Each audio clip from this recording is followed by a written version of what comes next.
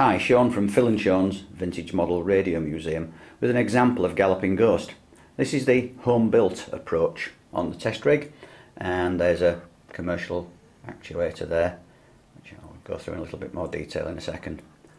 So, home-built receiver. This was an article in the UK magazine RCM&E. It's a relayless super het, so it used an electronic switcher device to control the actuator, which was made from a modified Mighty Midget motor. This was a very standard device. It had the advantages that it would run reliably on low voltages. The motor, as it came, is how it came out of the box. So it had the 7-to-1 gearing, and basically you put the pin in. The rubber band is for centering purposes. You could put a collet on the back. The torque rod then runs through to what was known as the bird cage. This is the wire work at the back, and this allows you to translate the output, the rocking output of the motor, to give you up and down elevator, left and right rudder. The throttle was gained by either a full tone or no tone situation from the transmitter. This is known as a pod, pulse emission detector, and where the big red LED is, you would actually have an escapement or like a Fred Rising clockwork actuator built in there to give you 2 or 3 position throttle. Centre tapped battery pack there, 4.8 volts. The reason you needed that is because you have to drive the motor both ways, left and right, so you needed a centre tap supply to do this. So if we turn it on, as you can see, rocking away, and this is the neutral position. If you actually look, you can see the rudder is flapping away merrily around neutral. Okay, and how the system works is, although it's flapping, the average of the extremes of the flap were actually the flight path that the plane would take. Same for the elevator. Now if I put down elevator in, it's actually easier to see, but you can see there, as I go right and left, you can see that it's tracking away following the stick movement.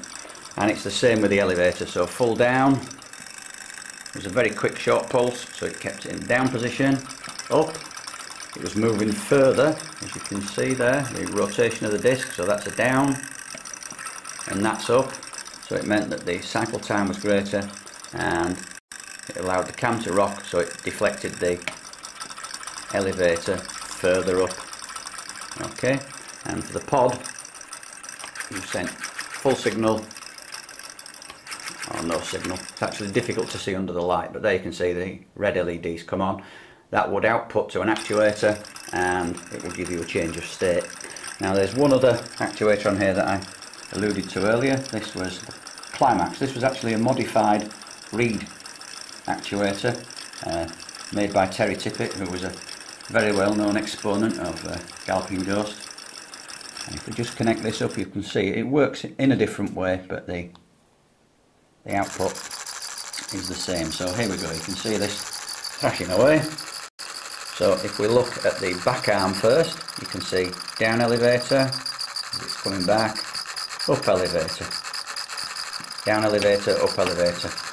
And the other arm, there we go, that's left, right. So you can see there, it's biasing itself to the right, left, staying to the left. Not a very high powered device, but if you didn't have the skills to do the bird cage, etc., this allowed you to have push rods on the output.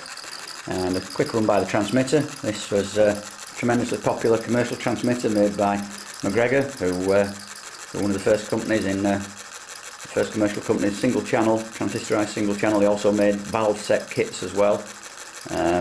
There's another video of the Ivy set that they used to produce in kit form, and it was a very well made transmitter, very reliable.